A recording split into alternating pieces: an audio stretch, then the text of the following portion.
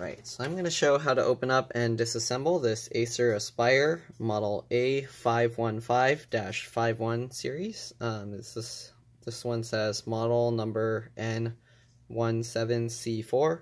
So first what you want to do is remove all the screws from the bottom. So there's 1, 2, 3, 4, 5, 6, 7, 8, 9, 10, 11, 12, 13, 14, 15, 16, 17, 18, 19. Hopefully I didn't miss any. But yeah, once you do that, if you want to change the RAM, it's just under this door. So you just pop that up. The RAM pops out just like this. There's the two tabs. This little plastic's a little bit in the way, but move it out of the way, pull it aside, and there you go. So you can see the RAM is DDR4 2133P, so PC4. This is a 4 gig stick. Alright, there's only appears to be one slot, so I don't know if there's probably another slot inside, or the RAM might be soldered to the board. Alright, so once you do that, you want to take out the hard drive, so pop up this one.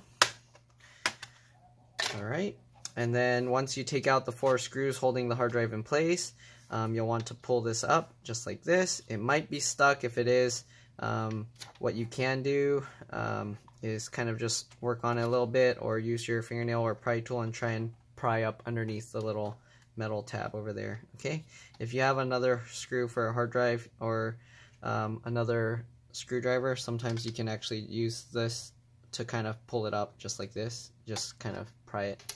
Okay, so when you do that, be careful. You have to remove the connector, so I like to use my fingernail along this connector here and then kind of pull on it. Just pull on it while you're kind of pulling the hard drive, and then you can remove the hard drive just like that. Alright, once you do that, you can actually pop the whole cover off. So just open it up slightly. Let me see if I can show you. So here you'll see there's like a little gap. So you get your fingernail there, or your pry tool, and just go all the way around. So you can just go like this. Once you get around, once you get into part of it, you can actually just pry all the way around. It's not too tough on this model. And then there's also a seam here on the back, so just pop this all out. It came out pretty easily on its own, but once you get all of that up, you can just remove the cover just like this.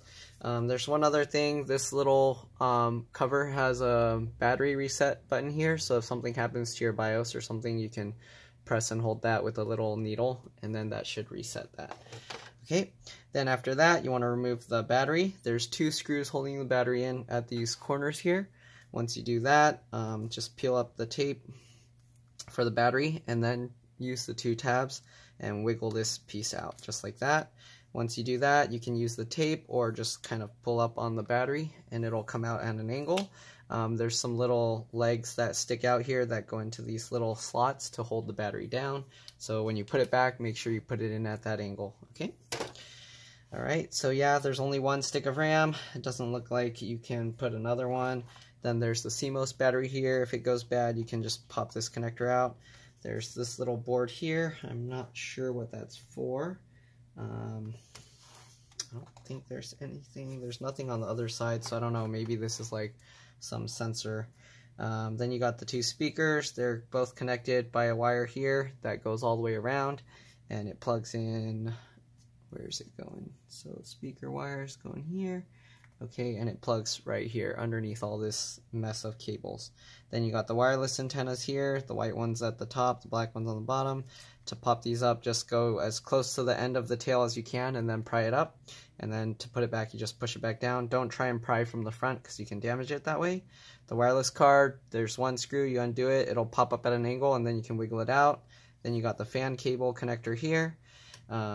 The CPU and the GPU are both soldered to the board.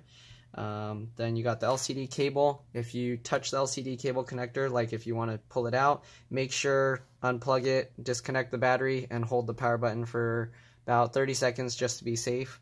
And then you got the DC jack connector here. This style of DC jack is kind of bad. I always see these get pushed in, so this one had to be glued in place. The little tabs here actually got shoved in, and then it broke the plastic here, and the charge port wasn't holding down.